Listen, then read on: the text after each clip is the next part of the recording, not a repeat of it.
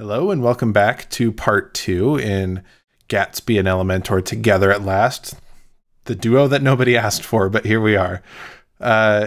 So here is where we left off. We just have two images that we got onto the page, and there's a big problem with these images. When we uploaded them full size from Unsplash, and they are like 3 to 6 megs each. They are enormous images, and when we refresh the page, let me just make sure that my caching is disabled. If we just look, I mean, visually it's taking an extremely long time to download these images. So that's not something we want, and in this video I'm aiming to fix that. So remember, if you are new here, to subscribe to the channel and ring the bell if you want to get notified of my weekly WordPress tutorials. All right, let's jump into it.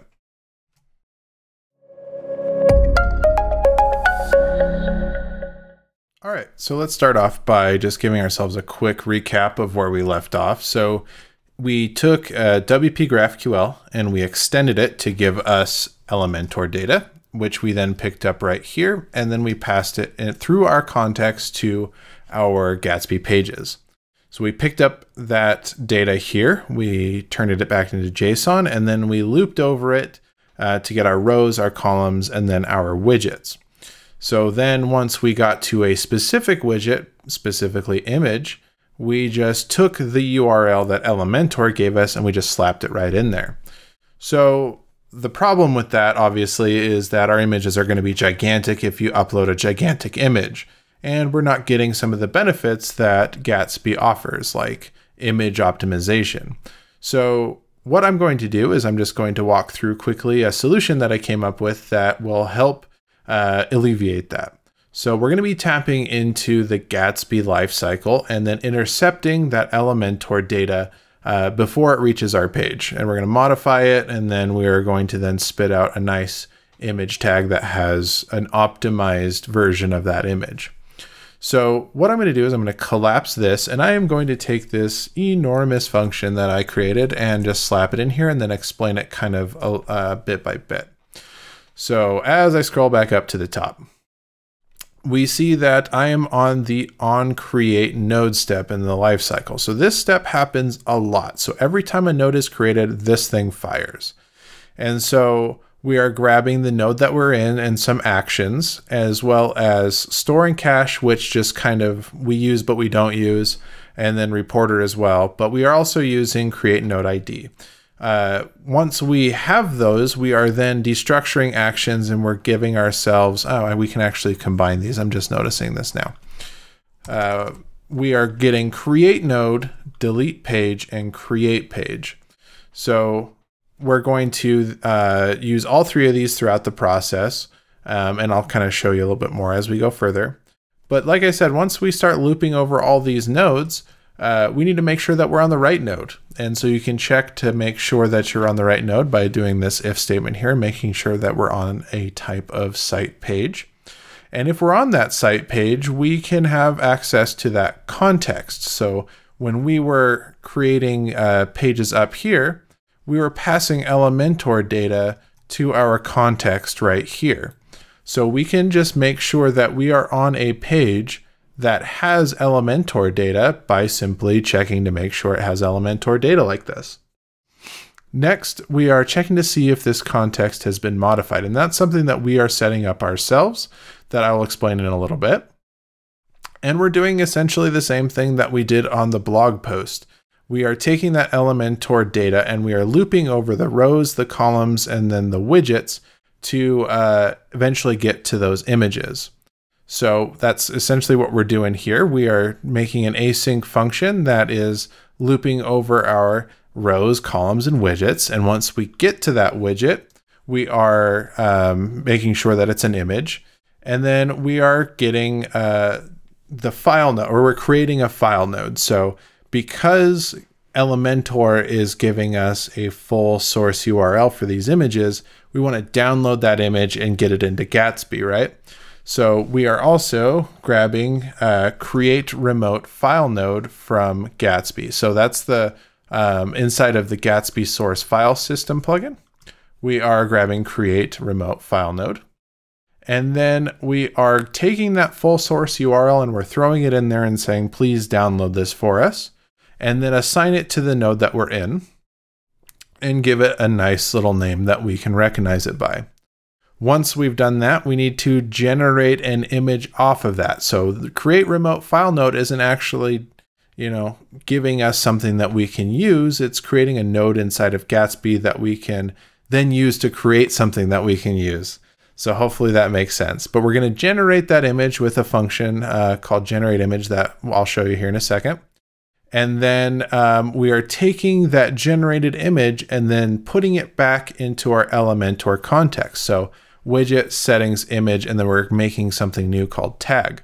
So it should look pretty familiar. We're doing settings, image, URL. So right next to URL, we should have something called tag that we can eventually use. So generating that image was probably the most difficult part because I didn't really know what I was doing in here.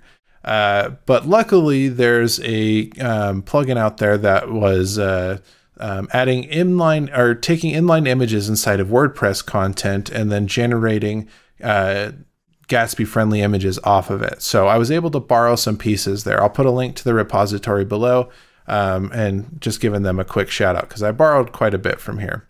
So inside of generate image, we are taking that file node that we just got from create remote file node, and we are running it through Gatsby plugin sharp, right? So we're taking fluid just because that's what we want. And we are using that function to generate an image off of it. We're getting the WebP format because that's just what I want as well. And we are constructing a new image off of that. We're taking a Gatsby image and we're taking the default version of that image and we are throwing in our options on top of it. So we have our image that we have then run through Fluid, and then we are adding it to a Gatsby image, and then we are taking that React element and turning it back into a string so we can put it back in that object. So that whole process is giving us something that we can then put into widget.settings.image.tag. So we can just throw this right into our React component. And then after that, once we've actually done that, we need to create our page. If you noticed, I scrolled past something up here at the very top. Once we figured out that we were on an Elementor page, we deleted the page. And it's just kind of funny how it works that you have to delete a page and then create a new page with the modified data versus just modifying the existing page, but that's just how it worked. So once we've downloaded the images and got everything the way that we want it, we create a new page just like we would in the life cycle up here. If we go back to the top and do create pages, we're using create page here. And so we're mimicking that same thing all the way down here. However, we have modified data. So that modified data that we just created inside of that loop is now slapped into here that we can then pick up on our actual blog post. So now that we have that, I know it's a big mouthful, but I'm going to throw up the code on GitHub so you guys can poke around it yourself and see if you can make something work a lot better than mine does. It works fine, but I'm sure there's things that can be optimized. Modify just so I'm going to save that things inside of here. Over to the first thing is that now our context has a new thing inside of it. Instead of just going into data.pagecontext.elementor data, we actually don't need to parse this JSON anymore because we've done that already. And then we can take this page context and just replace it with modified data. So that's the thing that we set up back here. And that's what we're going to be now looping over instead of the previous data. So this will have our rendered data inside of it. So just to make sure, let's save this and head over to our terminal. And let's rerun Gatsby develop. And then I will pause the video and let it do its thing. All right, so that completed. Now we can go back to our data here. Oh, we're console lagging it already. So we can just go back and we can refresh our page. And let's take a look at this data. Let's zoom in a little bit so we actually can see what we're looking at here. So we have our page context and now we have modified data all of a sudden. So we can take a look at this modified data, and we can just open it up like we would open up just our regular Elementor data. Get to elements, we've got our widget, and we have our widget type of image. So we're going to open that up, we'll go to settings, and then we have our tag. So we didn't have this previously, but now we have it now, and now it's this giant blob of image tag. It's got, you know, all the responsive stuff. It's got all the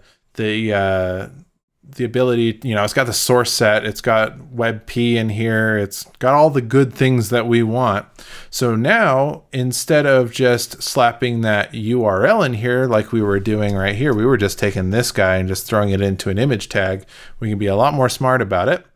And we can take our image.js and we can do something that might look like this. Let me just actually grab my cheat sheet here so I don't mess it up. But we have something that looks like this. We're taking in those settings just like we did before, and we're just dangerously setting the inner HTML. It sounds ominous, right? And we're taking that settings, the image, and then throwing the tag in there. So after all that, we can come back, we can refresh our page, and then we can open this up and take a look at the new hotness. So this is now what our once plain and simple image tag looks like. We now have this nice Gatsby loveliness. So our performance will now get much better. Our page size will be much smaller, and it just loads crazy fast, like like it never has before. So this is going to be the conclusion of this part.